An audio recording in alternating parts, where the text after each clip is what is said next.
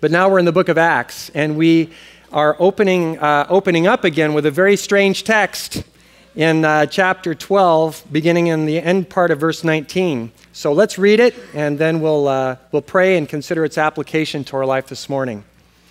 Acts chapter 12, beginning in verse 19. Then Herod went from Judea to Caesarea and stayed there a while. He had been quarreling with the people of Tyre and Sidon. They now joined together and sought an audience with him.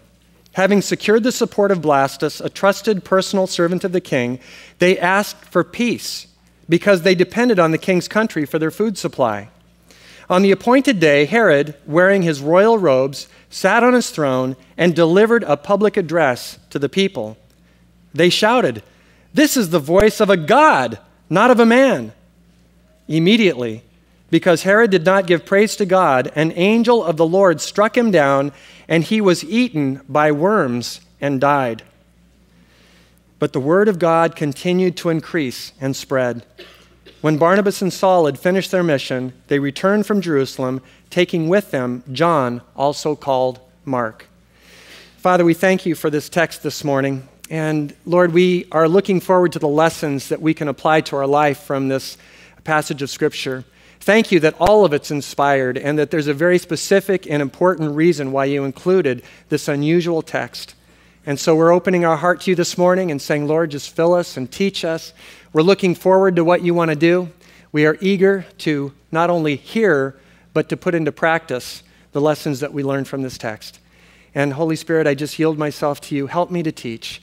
Fill me with your power. Give me the words that I might be a blessing and your word might be a blessing as it's spoken to these men and women, these young people that you love so deeply and have adopted into your family. So Father, thank you in advance for what you're going to do. In Jesus' name, and everyone said, Amen. This text that we're looking at is really a part two of the beginning of chapter 12. Chapter 12, if you remember, was the arrest of first James, who was killed by Herod, and then the follow-up arrest of Peter, two of the three primary leaders of the disciples, Peter, James, and John. And James was killed, and when Herod saw that it pleased the Jews that he was killing these Christian leaders, he arrested Peter. And you remember the rest of the story. Peter was in prison. The church earnestly prayed, and the result was this miraculous deliverance by this angel of God. And the consequence of that, of course, was that Herod was trying to figure out what happened and how in the world, with all of these guards and all of these people stationed around this prison, and how Peter, manacled to two guards night and day, could have gotten away, had to come to the conclusion that the guards were all lying and that they had colluded in allowing Peter to escape. And so all of the guards were then killed as well. The bottom line is that Herod was in a really, really bad mood by the time we get to verse 19, which is really bad news for the people of Tyre and Sidon. And really, the truth is that Herod was a dictator. Now, it's interesting because even the word dictator is Roman in origin. It was given to those who were magistrates under the emperor's authority, who were given emergency powers. And initially, this power was only to be given for a 60-day time period, so that a magistrate in a particular region like Herod could basically have all-out dictatorial law over the country until things were brought back under control. However, what happened historically is that once Herod and other dictators like him got a taste of this power, they didn't want to relinquish that power back again. And so it became common practice that people like Herod basically could do whatever they want. They were megalomaniacs. They were egotists. They were dictators. They were ruthless and cruel men, and we certainly have those in our day. We think about Saddam Hussein as a more current one, but you think about Mussolini, you think about Stalin, you think about Hitler. We have them across the Arab nations as well, and I was just reading about the Syrian dictator Hafez Assad. After a recent election, one of his prime ministers came up to him. I'm just illustrating what a dictator is like. The prime minister came up and said, "Congratulations, Mr. President.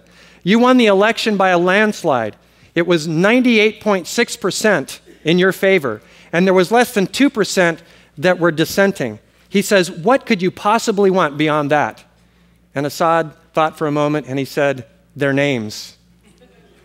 And that's the heart of a dictator, never satisfied, often insecure. But that's the kind of people that these dictators were. It was the kind of person that Herod was.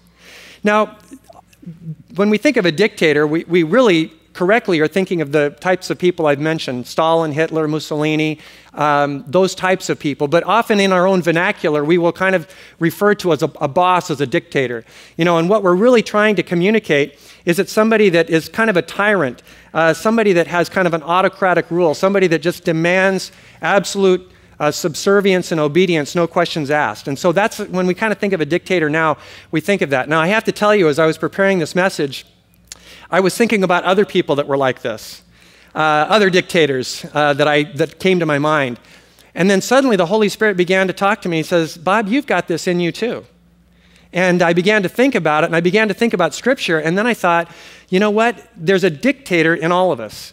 There's a little dictator that lives in the heart of every man and woman here. I know it's shocking. I know you're just offended already by this message, and I hope you can listen to the rest of it.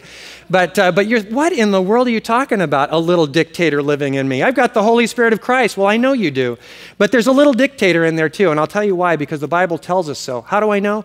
Well, first of all, let me tell you that in the fathers here, there is a temptation to be a dictator, to rule with an iron fist in your home. Why do I know that? Because Ephesians 6:4 says, fathers, do not exasperate your children. Why would a father exasperate their children? By just coming over the top of them, by being so dominant, by being so demanding and so unkind and so hypocritical that the kids just go ballistic and they just hate inside. That's why God says to fathers, it's inspired by the Scripture. There's a reason it's there, because inside of every man who has power over his family, there is a temptation to exercise dictatorial control. There's also a problem with husbands. We got two men issues right in a row. Men, with your wife, there is a temptation to live as a little dictator in your home. How do I know? Because the Scripture says in Colossians 3:19, husbands, love your wives and do not be harsh with them. Why would a man be harsh? Because he wants control of his home life. He wants things his way. He doesn't want to be questioned. He doesn't want to be challenged. He doesn't want to have someone say to him, gosh, there's sin in your life. What? You don't talk. Don't you ever? Are you following me? That's the little dictator that lives in the heart of every man that's married in this room. Not to leave the wives out. Women have a little dictator living inside of them. And I know that I'm going to get calls and letters on this, but so be it. How do I know this? Because Ephesians 5:22 says, wives, submit to your husbands as you submit to the Lord. Now, why is it there? Because it's a temptation for a wife not to submit to her husband. She wants to dictate. She wants to control. Now, I know that you women know the biggest problem that men have is usually lust. That's the number one problem that men struggle with. And you think of that and you say, that's disgusting. What's wrong with you Neanderthal men? You know what I'm talking about. You've said it. You know. You've thought it. But women, the greatest struggle that they have is really issue of control. Now, it's not that they're trying to be dictatorial. They're just trying to survive.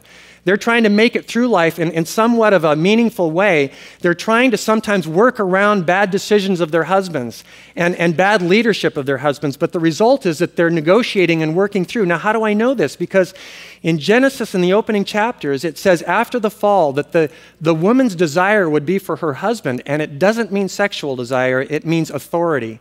It means to usurp authority. It's the woman's desire to do that. And so there's a desire in every woman to somehow fix things at home and come over and somehow negotiate and work around and overpower in some way the leadership sometimes of the husband. And so even for a wife, the Bible says to them to submit, because the natural tendency of a woman is not to submit, but to lead or to usurp authority. Now, what about a boss? Well, this is pretty obvious that when you're a boss, you have the power because you're holding the paychecks of your employees.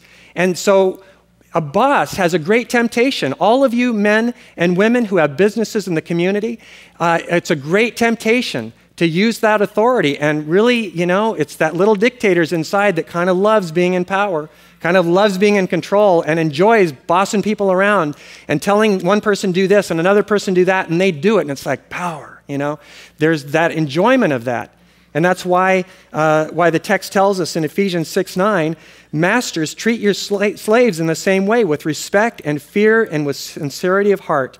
Do not threaten them. Dictators threaten people. Why is it here? He's writing to Christians, because inside of every Christian boss is this temptation to be a little dictator. Do not threaten them, since you know that he who is both their master and yours in heaven, and there is no favoritism with him. Now, one last area that I unfortunately have to touch on is pastors. Because the Bible addresses this issue with pastors. Because in the heart of every pastor is this temptation to be a little dictator. And some of you have seen it, and some of you are saying, I see it now. He's standing right in front of me at this moment. Okay, well, you can talk to me afterwards. I'd be happy to talk to you. But in the heart of a pastor, because of power and leadership, is the temptation to use that authority to dictate in inappropriate ways in the lives of other people, to require absolute subservience, no questions asked, absolute obedience. Don't question authority. And so we find in 1 Peter chapter 5, it addresses this issue. Peter, who is writing to elders, says, be shepherds of God's flock that is under your care, serving as overseers, not because you must, but because you are willing, as God wants you to be, not greedy for money, but eager to serve. Now listen carefully. Not lording it over those entrusted to you, but being examples to the flock. So even right here, I'm cautioned in this particular arena that I am not to lord it over the flock. That's completely inappropriate. But the point is that all of these texts in Scripture are there not just so we can look at a guy like Herod and say, dictator, but we can also see in ourselves the potential to be little dictators. We have to be very careful. I have to be very careful. Let me share something with you briefly before we move on that has helped me and that I kind of address life in general this way, is that I used to think I can't do certain things. I would never cheat on my wife. I would never commit adultery. I would never do these certain things. And then I read a research statistic by George Barna, who did research on pastors who fell morally. And this is the only thing that thousands of pastors who had fallen had in common.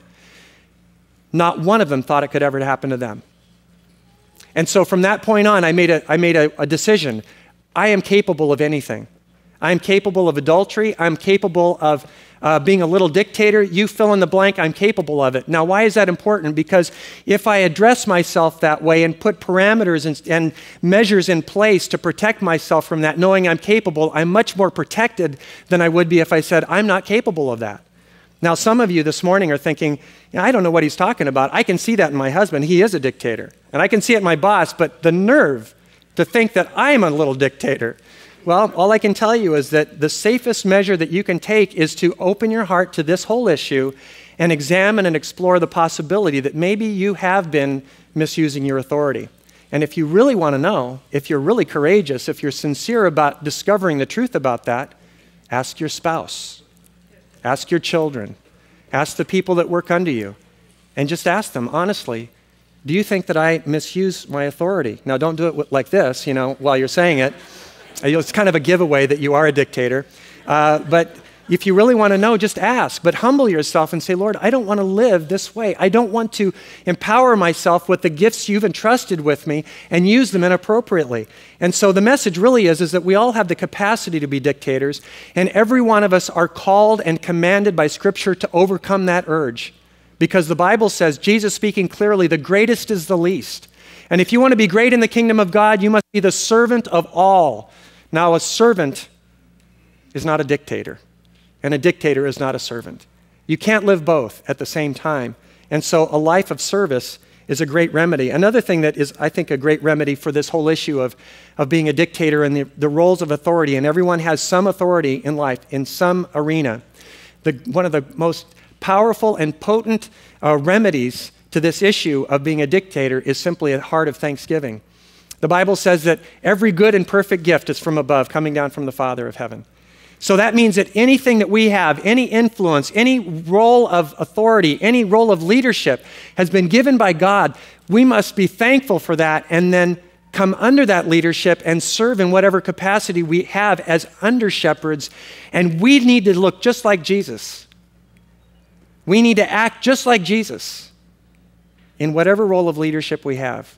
And if we don't, and if we fail in that, then we're letting that little desire of dictatorial rule and pride creep up in our life. Now, I find it interesting that as the disciples and the early church is facing this dictatorial leader, this megalomaniac, Herod, that they made no effort to empower themselves to overcome him. They didn't threaten to unseat him. They relied solely on God's deliverance, and they prayed earnestly. This word that we talked about several weeks ago, it means to stretch yourself out. It's actually a medical term, meaning that a muscle is stretched to the absolute limit of its capacity before snapping. And so this muscle, this prayer muscle that the church was exercising wasn't just like these little softball prayers that sometimes we throw up when we have a problem.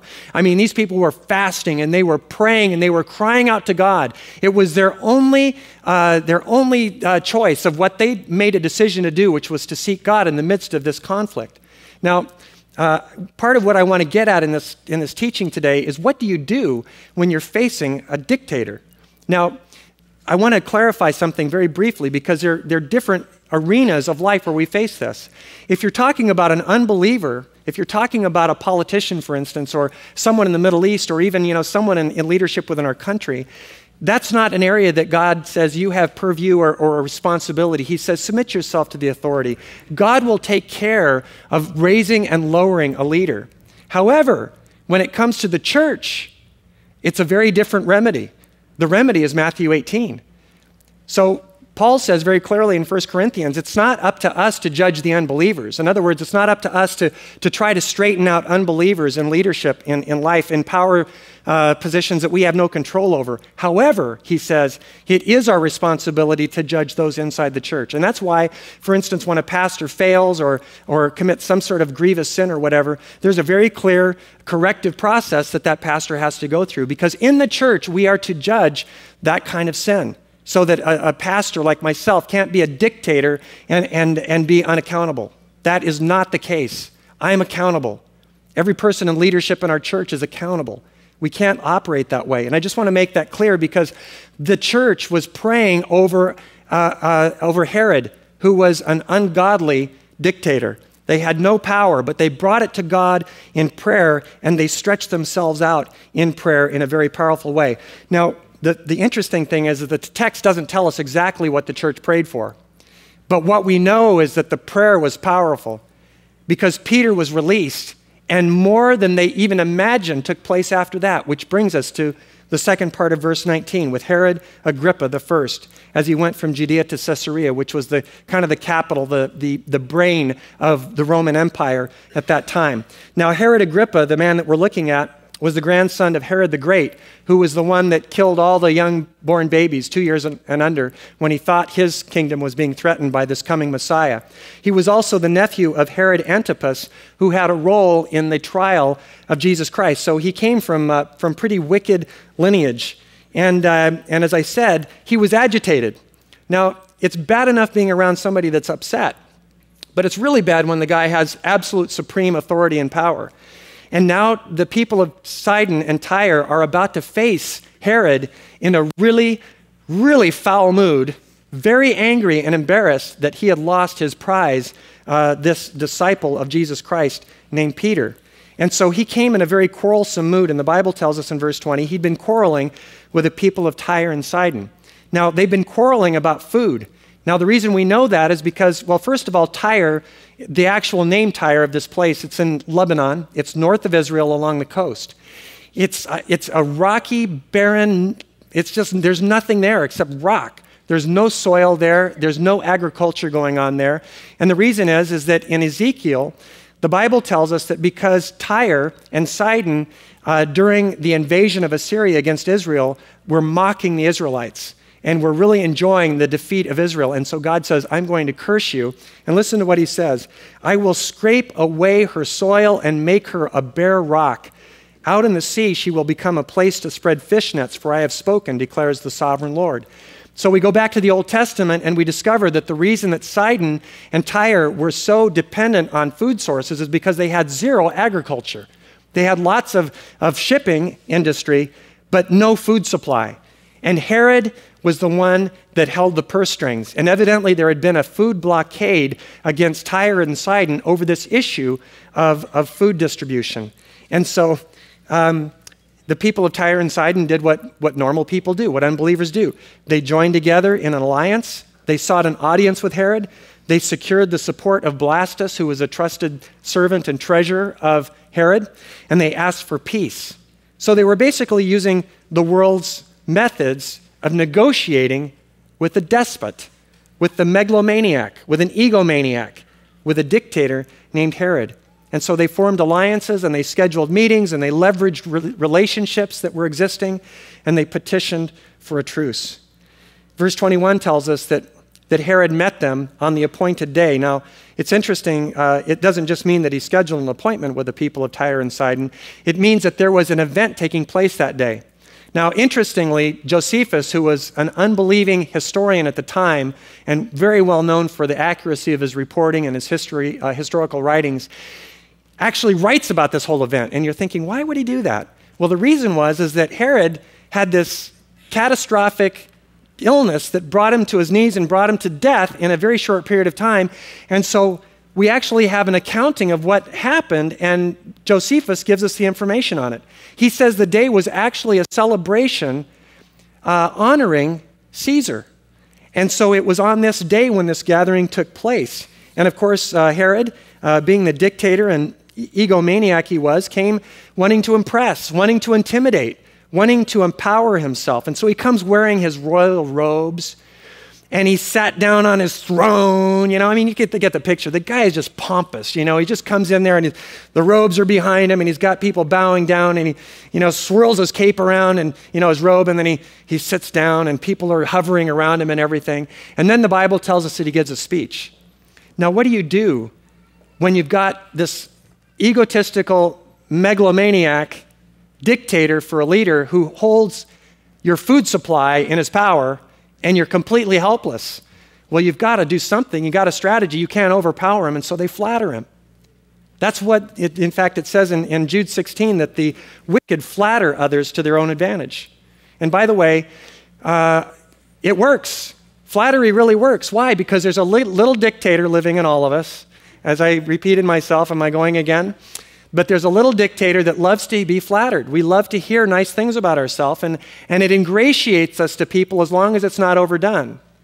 And so it does work, but the Bible actually forbids it. In fact, in the book of Job, Job says, I will not do that because I know that God would bring me to my end for such behavior. God doesn't honor flattery.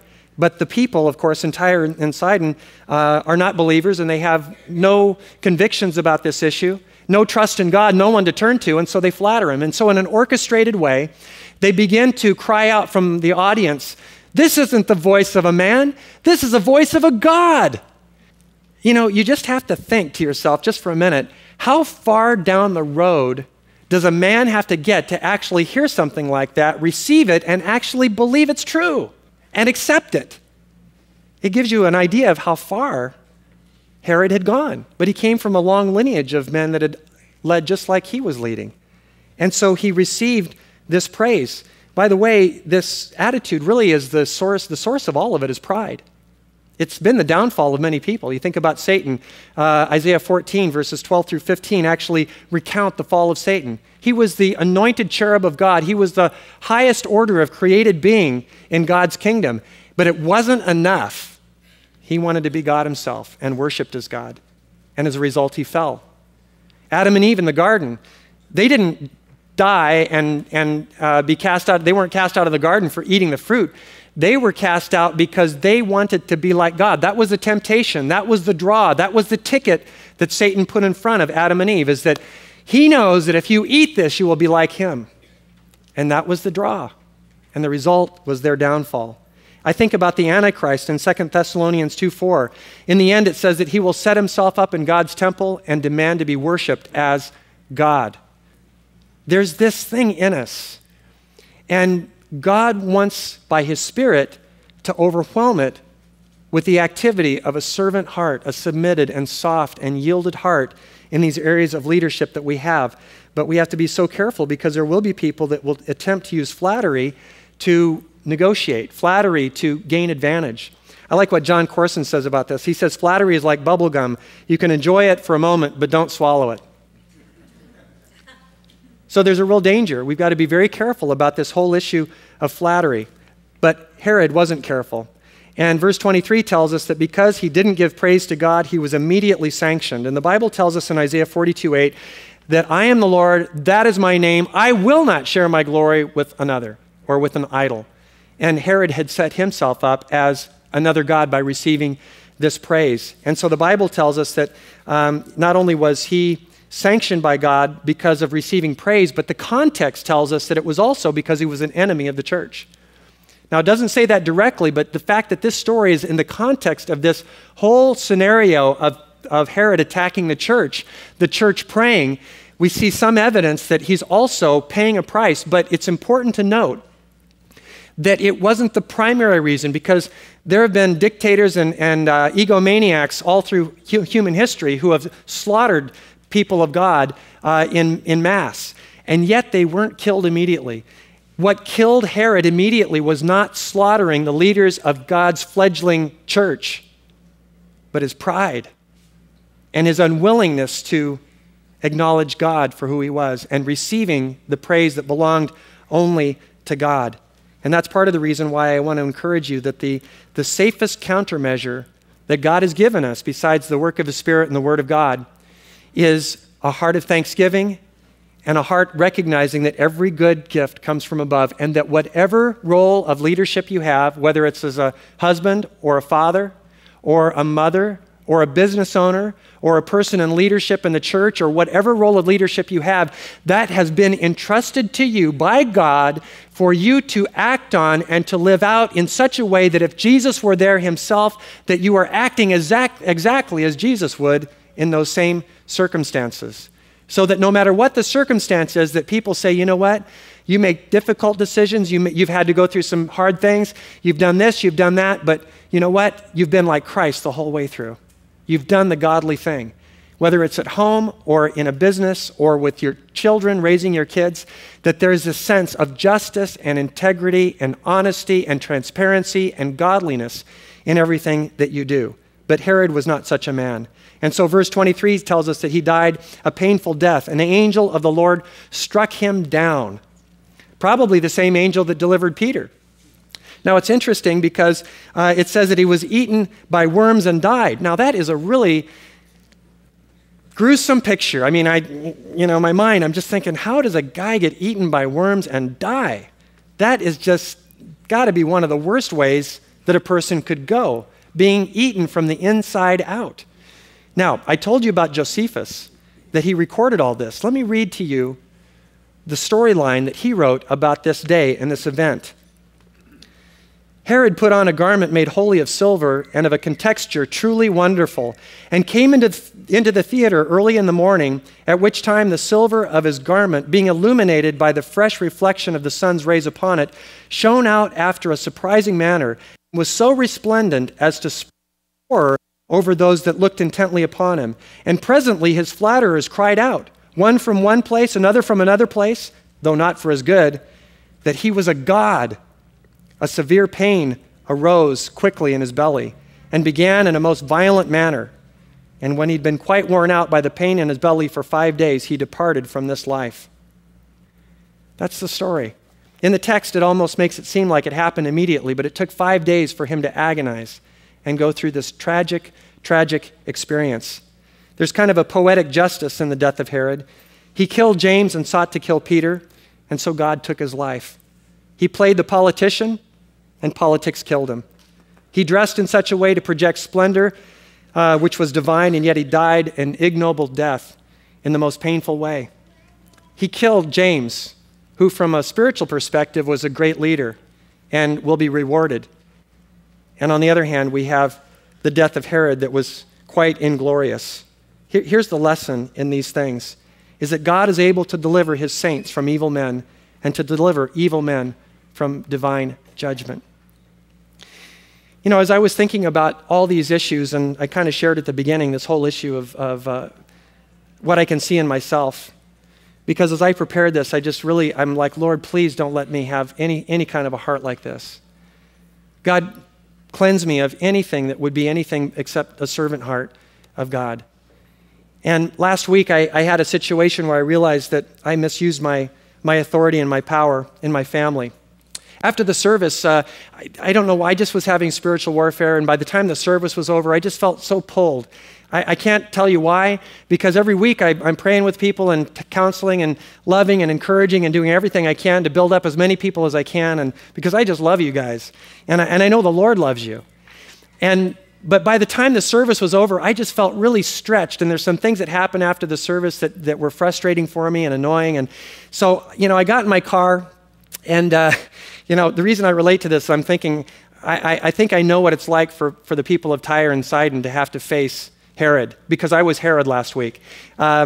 Didn't kill anybody. I thought about it, but I didn't. And I got in the car, and as I was driving away, the Holy Spirit said, don't say a word. Don't even speak. Just drop it. Don't speak. Don't breathe. Don't in the car, And finally, I just kind of let it squeak out. I said, I'm not happy very happy about a couple of things. And I directed it to my boys. And really, my boys had nothing to do with the situation at all, but they were kind of involved to a certain degree, but it wasn't them, and it wasn't really even their responsibility. And I just started getting angry inside, and it started just kind of spilling out, and I just went off on my kids in the car right as we left this parking lot, right after church. It was really sad. My poor kids, they were just like in the back seats like this, as I was yelling at them. My wife was like this on the side of the car. And I finally, just as we were kind of halfway down the bypass, I said, somebody tell me to stop talking. Somebody tell me to shut up, to just don't say another word. And you're thinking, why in the world am I telling you this? I'm telling you for several reasons. One is that I'm telling you that this isn't all of us, that we have this temptation to live this kind of a life. And people around us end up being terrified of our leadership because of that kind of a leadership style. And it's completely inappropriate. And I got convicted right away, and I asked everybody's forgiveness and asked them to please pray for me in the car. And then I felt like they forgave me right away, and we reconciled and everything. But I asked forgiveness for the next 3 days after that because I just felt so convicted. Because that's not how I live or what I want to do. And yet that's exactly what I did in the car. I can't make any excuses. I disobeyed the voice of the Holy Spirit. And maybe there are 2 or 3 of you out there that have done the same at some point in your life, where you knew what to do and you didn't do it, or you knew what not to do and you did it anyway. And so I come to this message this morning with a heart to say, I have this in me. We can look at Herod and say, what a creep. I'm so glad he got eaten by worms. But the fact is that that's not a very good way to come to the Bible. The way that I need to come to the Bible is, Lord, what can I learn from this? How can I grow? How can I be changed to become more of the man that you want me to be? And the thing I'm coming away with, number one, is that I am not to live that way. I'm not to be that kind of man. I don't care if it's with my family or with my wife or with people at church or in a private meeting or in a public meeting or in church. It's just whatever I am and wherever I am, I'm to be what Christ is and how he lives and how he conducts himself.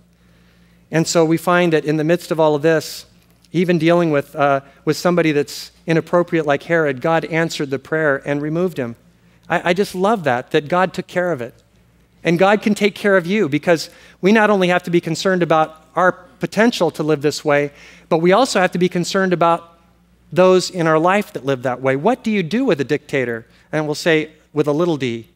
What do you do with somebody what do you do with someone in your life, a boss or someone in the community?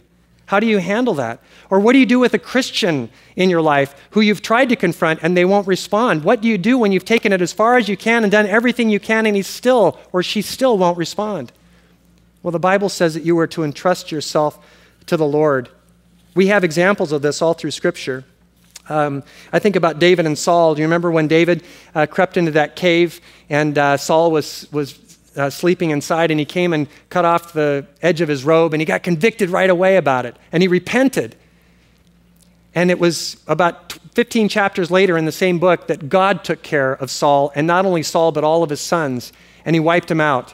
But it was at the hand of the Philistines. Do you remember David with Nabal? When Nabal, this idiot, this fool, married to Abigail. And David just was like, I'm going to kill this guy. And in a very real way, he had justification to do so. But Abigail intervened and said, don't do it, because one day you're going to be the king. And you don't want this on your conscience. And so David responded. He got reeled in. And God struck that man dead. in just a matter of days, and he became like stone, probably had a stroke, and he died. God took care of it. How about, we've got the story of Mordecai and Haman. You remember that story where Mordecai, this godly Jew, in the book of Esther, and how that whole thing unfolded, but he had a mortal enemy named Haman, and Haman was determined to take him out. And Mordecai, we don't find one thing about him petitioning the king or signing, some sort of a petition to get rid of him. He didn't leverage any relationships. He didn't do anything. He just prayed. And Haman hung on the gallows that he had been preparing for Mordecai because God delivered. How about Daniel and his accusers? Daniel in the lion's den. You remember the story? This godly young man. And he's accused by the other the soothsayers and satraps and those wise men of Babylon. And they accused him of worshiping God and not the king of Babylon. And so the story goes that they threw him in the lion's den. And the king was distressed about it, but he prayed all night that God would deliver him. He got up in the morning and said, "Daniel, servant of God, the Most High God, are you there?" And Daniel says, "Hey, okay, everything's fine. Angels of the Lord have closed the mouths of these lions." And so they pulled him out. And what happened to Daniel's accusers?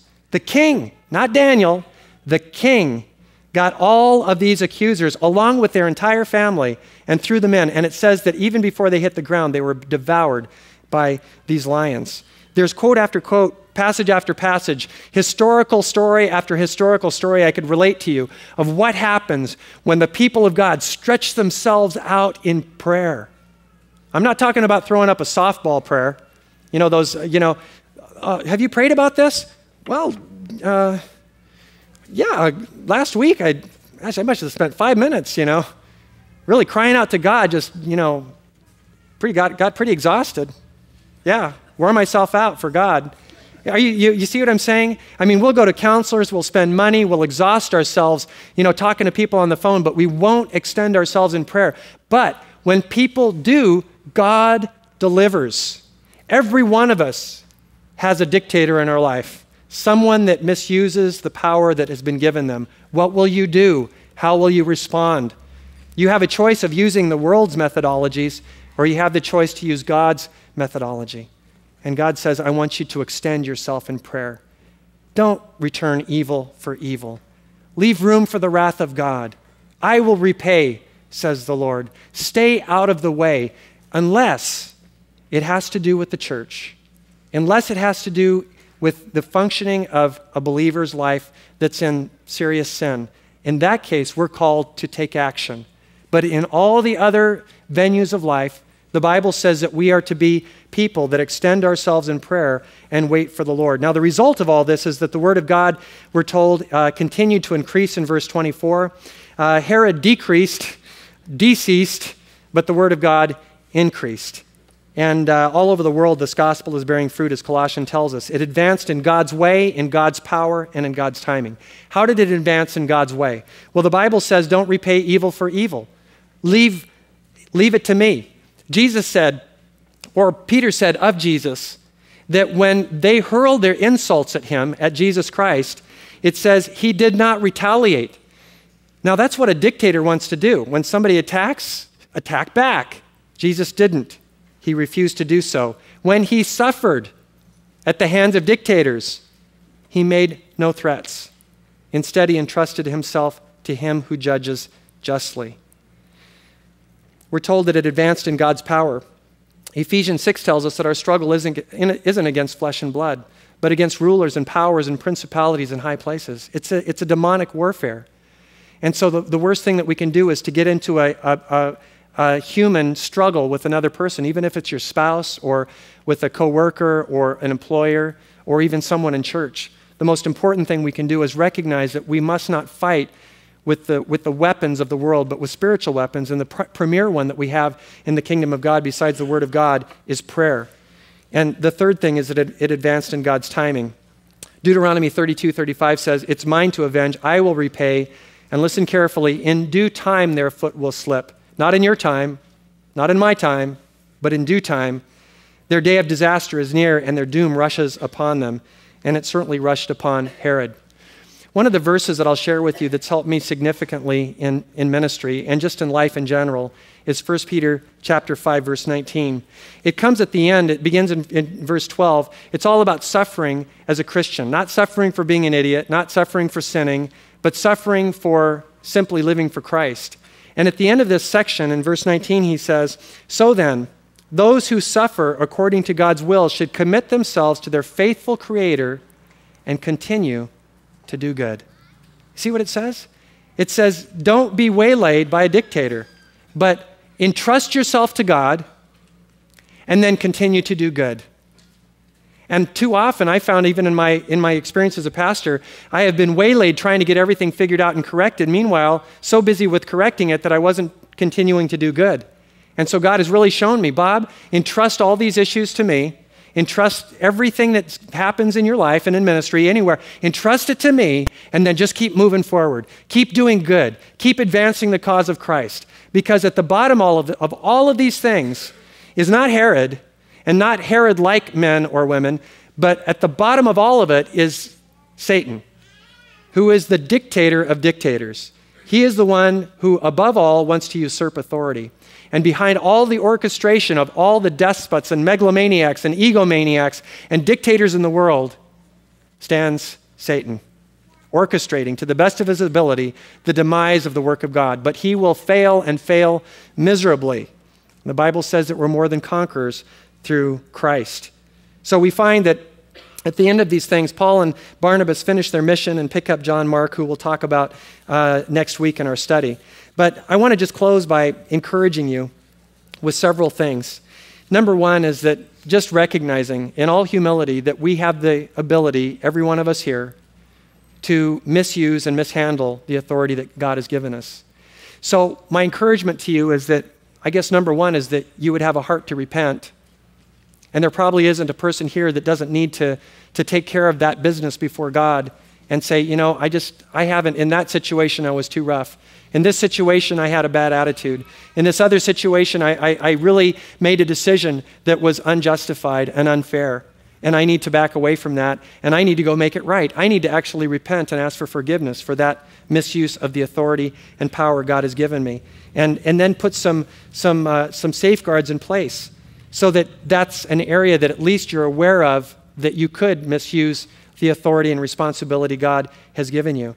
And the second thing I want to share is that because we will face people like this in life, that God gives us a very clear example, not just in this situation that we're looking at in this text, but over and over and over historically through the Old Testament and through church history of the saints of God who refused to battle in flesh and blood, but stretched themselves out in prayer before God and experienced miraculous, powerful deliverance in God's time. And God will do it for you as well. But he's looking for men and women who will stretch themselves out before him in prayer. But if you're willing to live that kind of a life, I think that you'll see dramatic things happen, and you'll see the power of God, and God will clear the way where there seems to be no way in your life. Father, we thank you for this time this morning and for your word. And God, I pray that you would take the simple presentation of these truths and use them for your glory. Father, protect us, first of all, from inappropriate use of the authority that you've given us in life. God, may we never, under any circumstance, allow the position as husbands or fathers or wives or parents or employers or even pastors in churches or leadership in a church, may we never, ever, under any circumstance, misuse that authority. But God, I pray that you would teach us to be men and women who are humble as Christ, who led as he led, by example. So much so that Paul said in 1 Corinthians 11:1, follow me as I follow Christ. Father, I pray that there wouldn't be anything unturned in our life where we wouldn't be willing to repent, willing to be corrected, willing to change, willing to surrender, willing to yield, and to let you work in us your character, your nature, your attitude, your heart, your words, your life. As it says in 1 John, whoever claims to know him must walk as Jesus did. And I pray in this area of authority, in this area of responsibility, God, that you would give us a heart like that, Father, and that the world would see and be transformed. And I pray, God, right now for anyone who's under the leadership of a dictator in their life. And they are at the end of themselves. They don't know where to turn. They don't know how to resolve it. They don't know what else to do. God, we want to stretch ourselves out right now in Jesus' name in their behalf and say, God, please deliver. We don't want anyone eaten by worms, but God, we do want transformation. Deliver those, God, that are suffering. Deliver those that are burdened. Deliver those, God, that are under the thumb of someone, maybe even a believer, maybe even someone here today. And I pray, God, that the outcome would be restoration and fruit and joy and transformation and power and glory and praise to your great name. And we pray these things in Jesus' name. Amen.